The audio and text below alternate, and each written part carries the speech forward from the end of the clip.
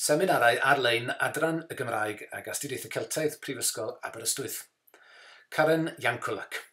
What can hagiography tell us about medieval connections between Wales, Cornwall and Brittany?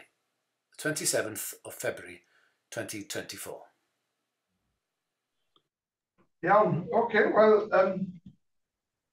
da, croeso I bawb yma yn y stafell ag acw, lle bynnag o chi. I seminar ymchwil gyntaf y semester hon yn Adran y Gymraeg ag Astudiaethau Celtaidd Prifysgol Aberystwyth. Welcome to you all here in Aberystwyth and those of you who are joining us from afar through the miracles of technology. And welcome to the first of our research seminars this semester here in the Department of Welsh and Celtic Studies in Aberystwyth.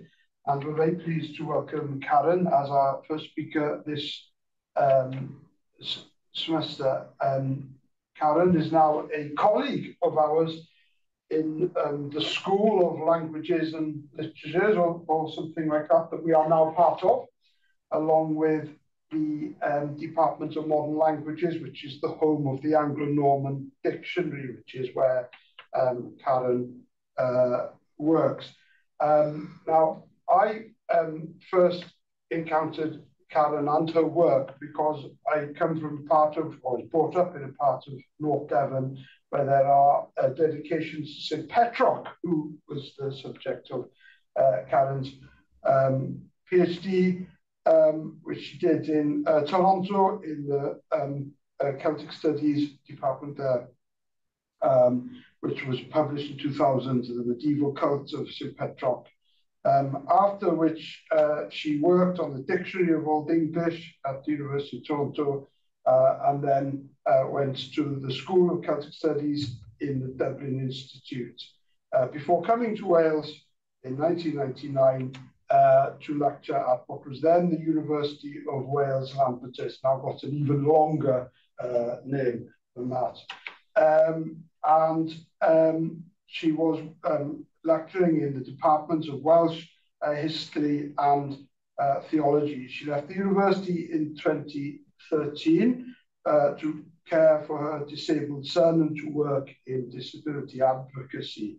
And she has been here in Aberystwyth since September of last year. We're very, very pleased to have her here with us and to be able to call upon her to do things like this. So I shan't take up any more time. I'll hand over to you. Diolch I ti, Simon. Diolch I ti, Eilig, for the lovely poster and the invitation. Dwi'n hapus iawn yn fod yma prynawn hwn.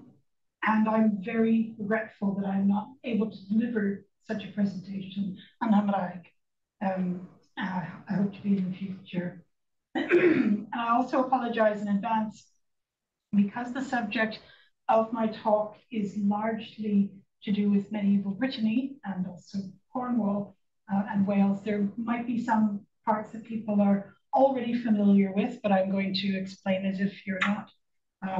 And there will be parts that you will possibly not be familiar with, and I will try to take that into account because we're covering a very large area and one that is slightly underserved in English language Celtic studies, which is to say Brittany, although there's a very thriving academic and indeed popular culture of medieval, the examination of medieval history and literature in Brittany itself, but it's sometimes difficult for that to percolate to the Anglo world, the English-speaking world, the Welsh-speaking world to a lesser extent. What I wanted to do as an introduction then is talk a little bit about things that are going on with the study of Brittany at the moment, because there's actually quite a bit going on in the UK. What I have here is some useful publications about medieval Brittany. Excuse me, and the first two arise from a 4-year project based at the Department of Anglo-Saxon, Norse and Celtic at the University of Cambridge from 2015 to 2019. That project produced several conferences, a conference proceedings, which is the second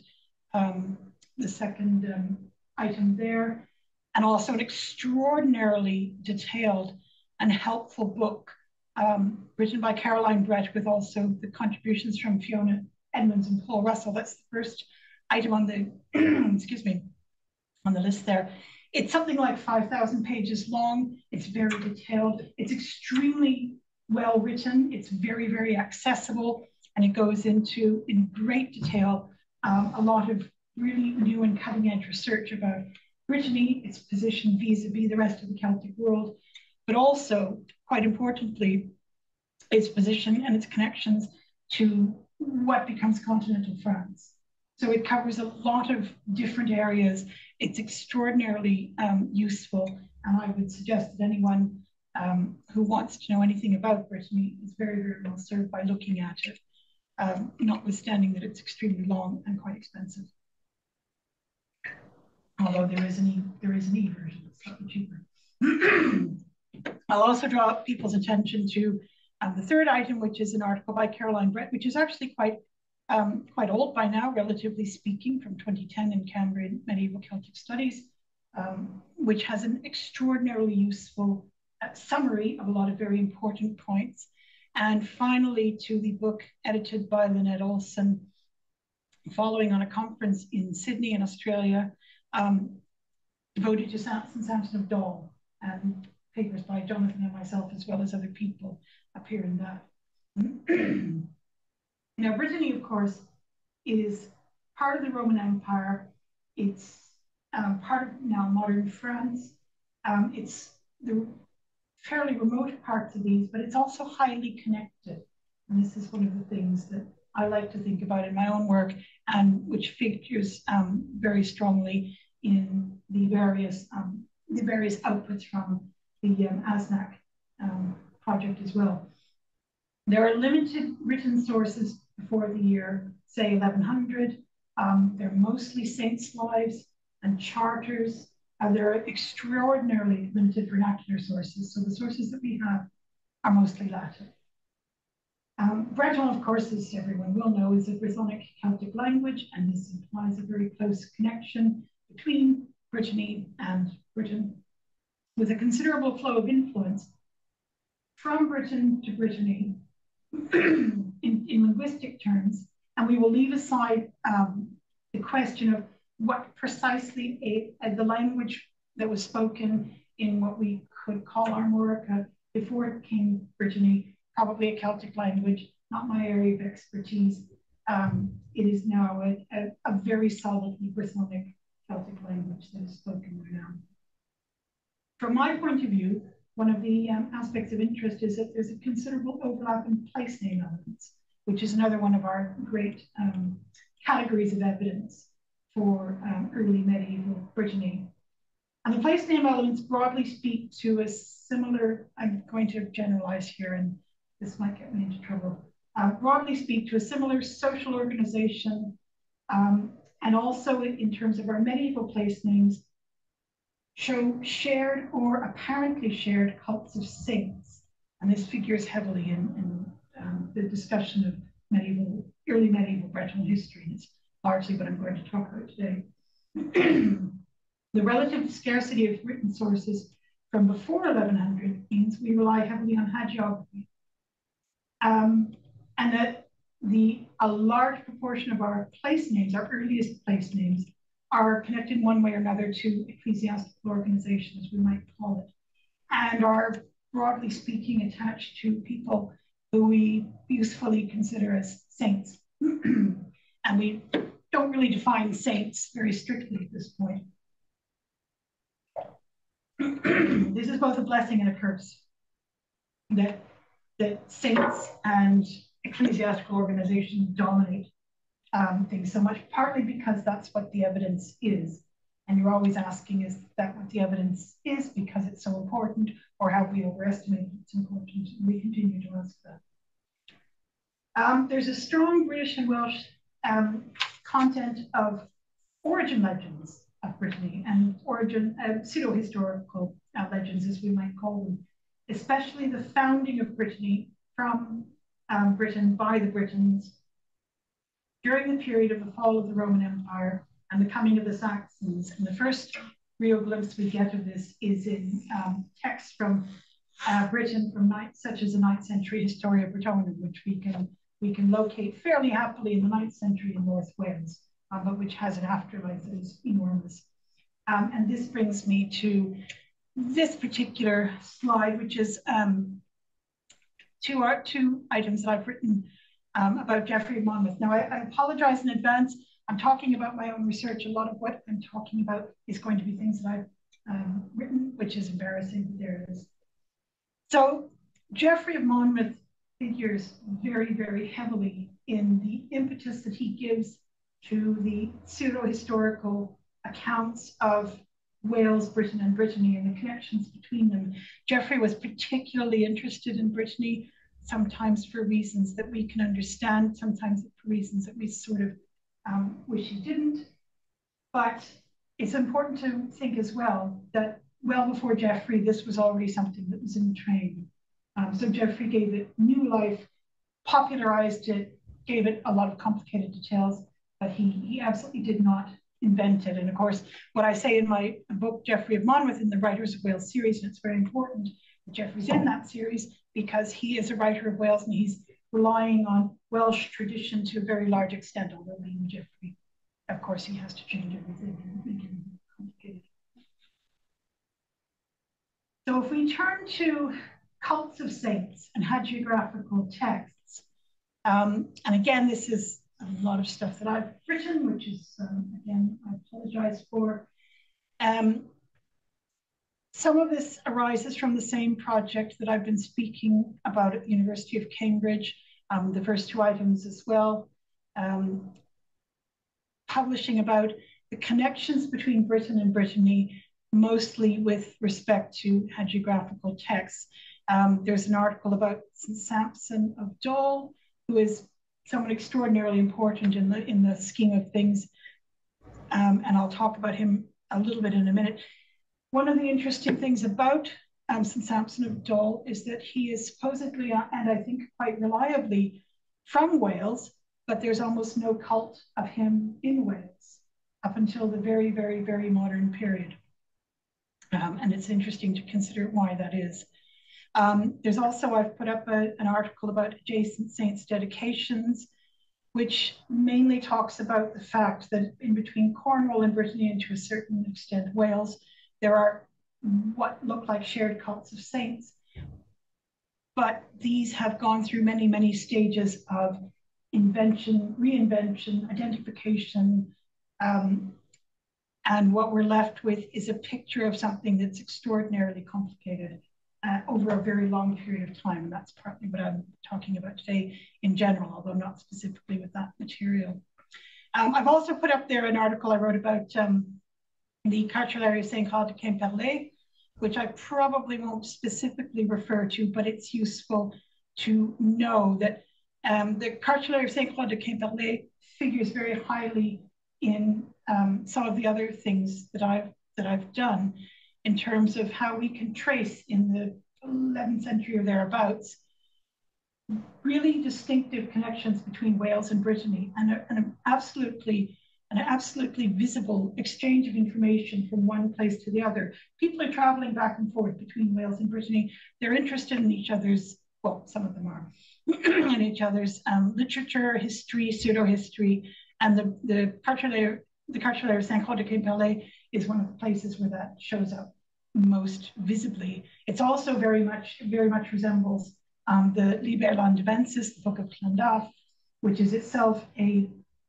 12th century Welsh production of considerable interest in terms of history, pseudo-history, and also hagiography.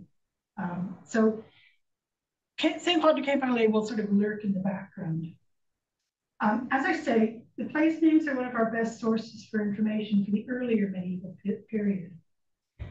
The cults of saints that are often shared between Brittany and Britain, or thought to be shared, broadly speaking, we can say, yes, there's considerable sharing, but as with all these things, the devil is always in the detail, and you have to look at each individual case as much as can be done and try to trace out how things happened, how things changed, and then changed again, and then changed again. Now, the point of all of this is that, and if we look at the material coming out of the Cambridge project, we have discarded the model, which runs very strongly through medieval and modern historiography. We've discarded the model that says saints from Britain went to Brittany and established Brittany as, in effect, a colony of Britain, and specifically as saints, possibly / missionaries or something like that. We've discarded that. And we look to bring nuance now to the implications of the shared language, the shared place names, the shared cults of saints. There is clearly, and this is one of the things that I want to stress, there is clearly exchange of travel, of people, of information in both directions and over a long period of time. And that is one thing that's, that brings nuance to a lot of what we might think. I have said already, of course, the texts that I'm dealing with are Latin texts exclusively, notwithstanding there are suggestions, or there have been suggestions, that possibly vernacular texts or even earlier Latin texts might lie behind some of what we have. But of course, we have to work with what we have. So if we look at some examples of contact between Brittany and Wales in both directions over a long period of time, I'm going to be rather annoying and first of all talk about what I'm not going to talk about, but need mentioning. And the first of this is the life of St. Samson of Dol, and the fact of St. Samson of Dol himself. This is the earliest Latin life of a British saint, Brythonic saint, who is said to have come from Wales, gone through Cornwall, gone to Brittany, and his life is composed in Brittany by a monk of Dol, which is his foundation in Brittany. But the author says he's using, and I honestly can't see any reason to disbelieve him in the broad sense, although again, some of the details you might question. He says he's using materials gathered by himself in Wales and Cornwall. What he seems to have done is gone through some of the places that Samson is supposedly from, probably was from, I will say, and talked to people there and possibly gathered written text. Now, he also says he has access to a written text. This is the sort of thing hagiographers sometimes say. Maybe we believe them, maybe we don't. But there is an argument that says even if we can't retrieve all of its precise details, there may well be, and I agree with this, there may well be an earlier text line behind this relatively early text as well. When we say relatively early, possibly as early as the 7th century, which for our purposes is very early. There's considerable discussion about the date of his first life, but there's less controversy about it than there used to be. People are more willing now to accept that it might be early. It's just we don't define what we mean by early. So, and it's interesting as well to note that all the manuscripts of the first life of St. Samson are continental. But at some point, this particular version, because there were rewritings on a second life and onwards, at some point, a version of this first life was in Wales and was adapted into the Book of Llandaf in Liberlandavensis. It hasn't left any trace in the manuscripts.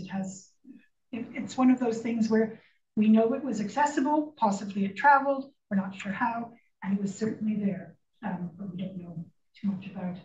So that's the first big area of interest is Samson, his lives, and the way they get carried around. The second also, which I'm not going to talk about, which I have published about, and of course Samson as well, is the life of St. Cadog by Llyfrys of Llancarban, which is thought to be late 11th century. One of the earliest lives, Latin lives of Welsh saints, if we leave out whatever existed for Samson. There's two very early lives. The other one is Tredoarch's life of St. David. And again, I won't go into the details, but there's a very strong argument that this text, the life of Cadog by Llyfrys, shows a considerable and a quite traceable exchange of information in both directions between Llyfrys, one assumes, and Llancarban, and Quimperlé, which is where the cartulaire of Quimperlé is from. We see this, I think it's fair to argue, in the episodes in the life of Cadog, which talk very specifically about cult of Cadog in Brittany. I'll spoil everything by saying it's probably not Cadog, but it doesn't really matter because the medieval authors can say, we like to think, or we do think that this is Cadog, so it's all grist for our mill. So it's quite clear that someone from Llancarvan, possibly Lidris himself, was in Quimperlé and looking at things on the ground and describing them in quite accurate detail and attributing them to a saint who probably had the similar name to Cadog, but wasn't Cadog, doesn't matter. The other part of this is that the Cartulaire of Quimperlé contains a life of its founding saint, the saint they chose to, it's a bit like the Book of Llandaff, they chose to invent saints to be their founders. And this is Gurthier, who could be thought of as Vortigern, which is basically the same name. In this life, in the Cartulaire of Quimperlé, there is an enormous amount of material, including genealogical material, that really shall have come from Wales. And it's very closely connected to Historia Brittonum. And this is partly why I include my slightly out-of-date article there, because it goes through it in very great detail. It's an incredibly interesting life, and it does show an interchange of information. So that's the things I'm not going to talk about. The things I am going to talk about, and I'm looking for things that are of particular interest to colleagues interested in Welsh, especially Welsh language texts, is this. It's quite complicated, and I refer you again for the detail of a lot of this in my two most recent publications. This is one instance of many where I was trying to trace information in saints' lives composed in Brittany before 1100, and information that purported or is from Britain. So this is from Ordistan's Life of St. Wynwallow, or Genole, which is written in the later 9th century. And Wynwallow, the subject of the life, is given a British origin, as very many Breton saints are, but not all of them. His mother, his father, and his two brothers crossed the sea from Britain to Brittany because of a plague, we're told. And Wynwallow is born in Brittany once they arrived there. Now, if we look at the connections, and keeping in mind this is a 9th century text from Brittany, so one of the things is that you ask is, what information is there? Can we think about where they got the information? And also, equally importantly, what's the afterlife of this information? Where does it go? And keeping in mind that, of course, lives of saints and saints' families within those lives can very easily, in fact, proactively be, I won't say manipulated, that's not the right word, but can be identified with other people for various reasons, some of which are political, some of which are what we might call literary. So it's all a changing world. So if we look at Wynwallow's connections in this life, he has a father, Fracan. Now, Fracan, I have not put in any color there because he is not otherwise, as far as I can tell, known to any Welsh tradition. He doesn't show up anywhere else. The people who have colorful bits do. He doesn't. Although he shows up, he has a sort of further life in Breton tradition, but we're not worried about that. We're told his cousin is Catovius, the king of the Britons, and Catovius is in blue, there, the bright blue. We have a Catovius Filius Gerontius, who shows up in a genealogy of someone called Riwal. Interestingly enough, and slightly frustratingly, this is not a genealogy that shows up in the Welsh text, and it's not even a genealogy that shows up in a Breton text. It shows up in the life of Wynok, who has a name similar to Wynwallow and gets confused with him, but probably isn't, well, probably it's the same, who shows up in 10th or 11th century Flanders. And there are, in fact, two lives composed there about Wynok. He has a Celtic name. We're told that he traveled from Britain with 3 companions. We're given their names. We can't really identify their names, but they seem British. So there's this saint in Flanders who has this sort of British, unusual British backstory. And one of the people that shows up in a genealogy contained in the text from Flanders about him is well, I won't say this Catovius, is a Catovius. We don't know if it's the same one. It's Catovius Filius Gerontius, who knows. Now, Peter Bartram identified this Catovius quite understandably with a character called Cadwiac Geraint, who shows up in Cilachgo and Breuddwyd Llanabwy. Fair enough. I have an enormous amount of respect for Peter Bartram and his work, and it makes all our lives extremely more pleasant and easy. He's a bit like Wikipedia. You sort of start there and you don't take any of it too seriously, but it's an enormous, helpful accumulation of material. So when he makes identifications, you don't necessarily take on board the identifications, but you certainly take on board the fact that there seem to be like-named people in this quite wide universe that takes in Flanders, Brittany, and possibly medieval Wales at the period in which Welsh language texts are being written down at any rate. So, and we're not necessarily sure what to do with any of this, but we note it. So that is Catovius with the blue, and you'll notice he doesn't show up too many more times. We meet some other characters, or like-named characters, and that's an important distinction in later Breton sources. So Wethenach, Wynwelow's brother, who is in the yellow, and Jacobus or Yakut, who is in red. They're both brothers. They're twin brothers of Wynwellow. There's someone at the Abbey of Saint-Yakut de la Mer in Brittany composed a life of these two twin brothers at a slightly later date. And it seems, it's not entirely clear, but it seems that possibly what happened was a Jacobus and Wethenach, his brother, became identified for whatever reason, possibly good reasons, possibly not, with the Yakut of the Saint-Yakut de la Mer, the patron of the Abbey, and someone decided, here are these ready-made people, let's write a life of them. So the life of them that exists is really very heavily derivative of the life of their more important and more famous brother. This gets a bit complicated when we consider that Wethenach, and you'll notice there's quite a bit of yellow scattered throughout here. Wethenach, the brother of Wynwellow, or someone with the same name, has a very important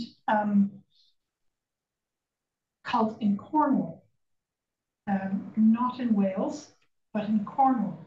So we have in Cornwall a 10th century list of Cornish saints, which is extremely interesting. It's just a bunch of names, and then Oliver Paddle and Lynette Olson worked very hard in gathering all the information about them, connecting them as far as could be done to particular places and other literary texts, things like that.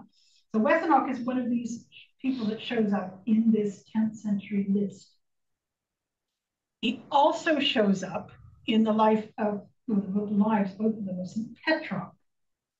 And he is given as Petroc's predecessor at his main cult site, which is Padstow.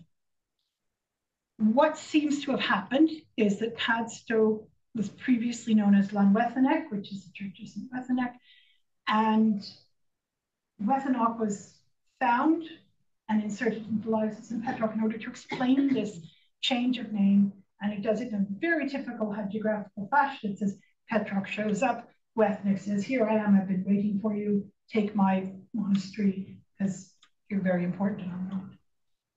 So Wethenach, and whether or not this is connected to the Wethenach in the 10th century list, the lives of Petroc are 11th and 12th century at the earliest. Whether or not these are all actually the same people, and we have stopped asking that question, they are either thought to be the same people, or it has been decided it's useful to think of them as the same people, which again is a slightly different thing. In these texts about Wethenach in Cornwall, I mean, he's not really the He's not really the main character. He's not given any family. So who's ever writing, for example, the Lives of St. Petroc doesn't say this is Wethenoch, who was the very famous Winwellow's brother. And Winwellow has a cult in Cornwall as well, although maybe it's a person who knows. So Wethenoch sort of shows up in isolation in Cornwall. I've almost gone through my colours. One of the more interesting ones is Wethenoch's, Winwellow's, well, and Wethenoch as well, mother. And she is given in the 9th century Breton text, Latin Breton text, as Alba Trimanis. Now, Alba has, as you can probably tell, 3 breasts because she has 3 sons. The life of Wethenoch and Yakut, which is slightly later a derivative of this life, amplify this. They say, lingua patria Gwen appellata, quod Latine sonat candida, which is to say, in the language of their country, she's called Gwen because this means white or glowing or whatever, which is what Alba means and which is what Gwen means. So this brings us to Gwen Teilbron, who occurs in the Welsh genealogy Boned y Sant, 12th century or thereabouts. Now, one of the interesting things about Gwen Teilbron is that in Boned y Sant, in the Welsh genealogical texts, she has a lot of Breton connections, but they are completely different ones. They're not the ones to do with Winwellow and his family. I'm not entirely sure why in some cases, but it tells us a little bit about the transmission of information, the identification of names, the ability of people to find things in isolation and possibly group them together as they like or not. And of course, this is very, very, very characteristic of genealogy. The genealogy does things like this. It finds people, it puts them together for various reasons. And I will say right now that hagiography, and here I will use the C word, Celtic hagiography, absolutely does this, much more than other kinds of hagiography. Celtic hagiography, and I include Welsh, Cornish, Breton, and Irish, is very, very, very interested in making these connections, and specifically with respect to genealogy. And of course, other hagiographical traditions are interested in genealogy, but nowhere near to the same extent. And this is one of the reasons, one of the several reasons, but one of the reasons why I've always defended the use of Celtic when we're talking about hagiography in particular. It's not appropriate to talk about it in every case of every kind of cultural, historical issue, but hagiography, I think, is very clearly a place where you can do that. So Gwen Teilbron has in Boned y Sant, she's the daughter of Emir Llydaw, and people will perk up their ears at this because Llydaw is Brittany in the Welsh language, although I'll come to that in a minute. She's the wife of Aeneas the Dewig of Llydaw, so he's twice Breton, I would say. She's also the mother of Cadfan of Entley, who I put in the purple just at the bottom. And we'll note that a Cadfan is named in the life of St. Tadarn, again, a Latin text from, say, 12th century Wales.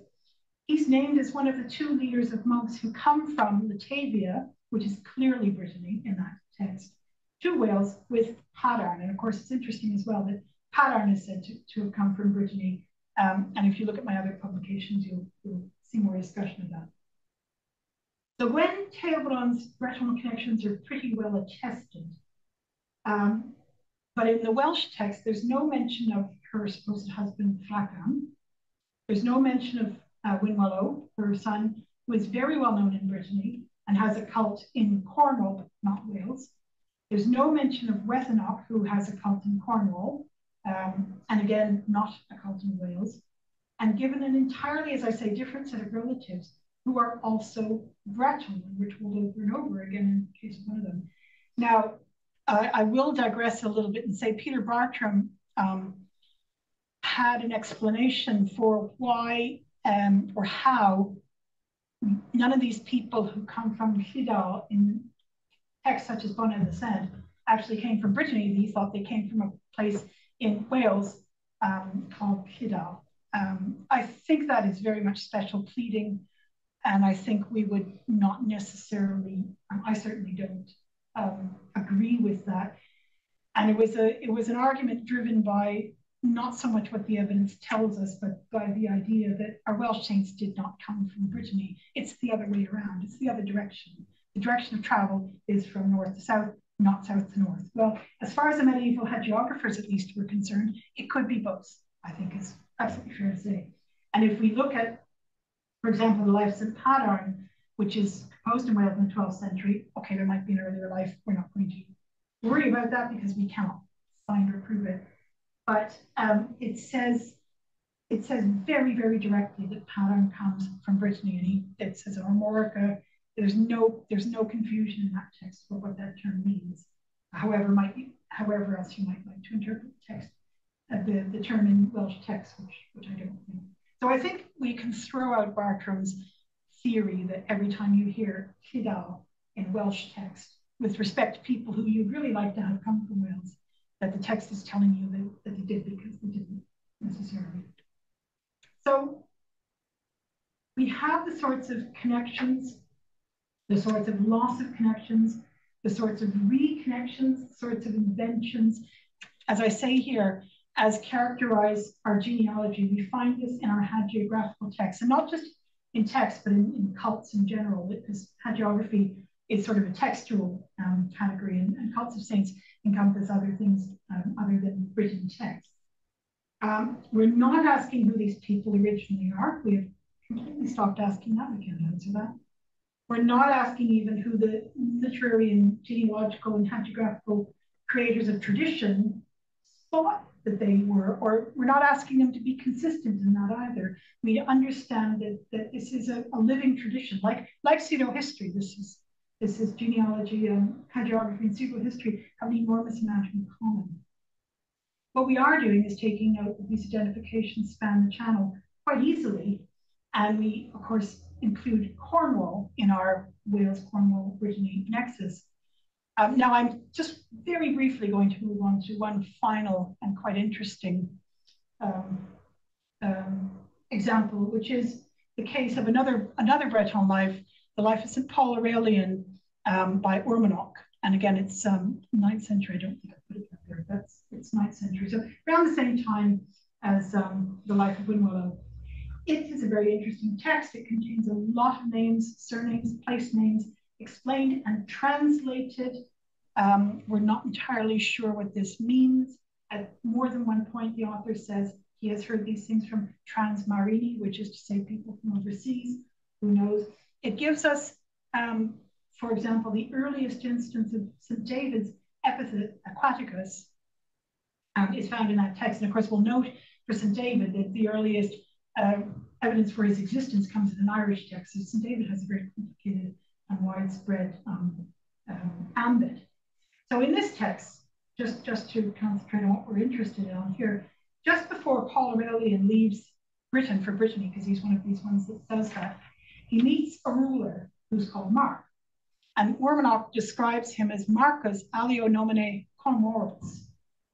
Now Mark, and if this is the same character, Mark is very well known from the Tristan material, and Oliver Paddle has described him as a pan-Brittonic character of folklore. Conmore is probably several figures.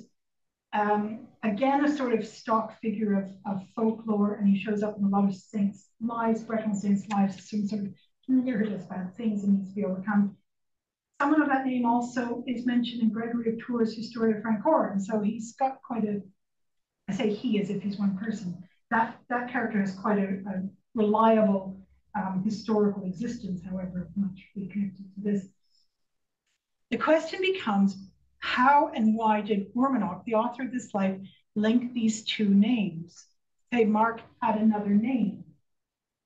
And Oliver Paddle has suggested with incredible diffidence, and I have suggested with less diffidence, because I'm willing to go out on a limb, but it was originally his suggestion, I won't even say suggestion, his argument, that possibly what has happened is linked to an inscribed stone in Cornwall at Castledora.